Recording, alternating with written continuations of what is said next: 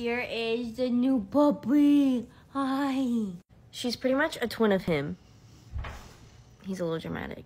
The vet said she's probably 7 months, just like looking at her teeth. But I had no plans in getting a second dog until I got a house. Someone on Facebook had posted, like, we found this dog, someone dropped her off. Is it anyone's? Like, anyone want a dog? Stuff like that. And one of my mom's friends saw it, and she was like, is this Teeny's dog? Because she looks just like my dog.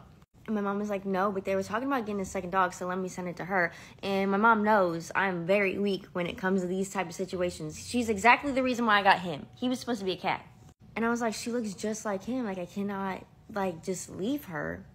But she was found on the side of the road, and the people that found her, they said, like, within a month, people have dropped off, like, 4 pit bulls just, like, on the road. That's where everyone drops off their dogs. And she was sleeping outside because they had dogs, and they didn't want to, like, bring her inside. Understandable. But I was like, I cannot let her, like, sleep outside. Like, I can't do it. She's a little baby.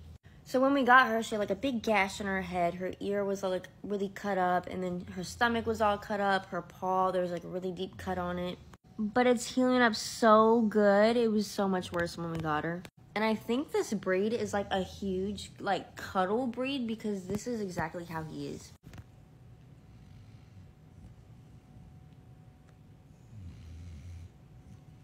And her name is Leia, like Princess Leia. So her collar has little tiaras on it because I thought it fit her.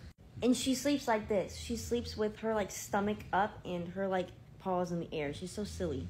And they play so well. They cuddle all the time.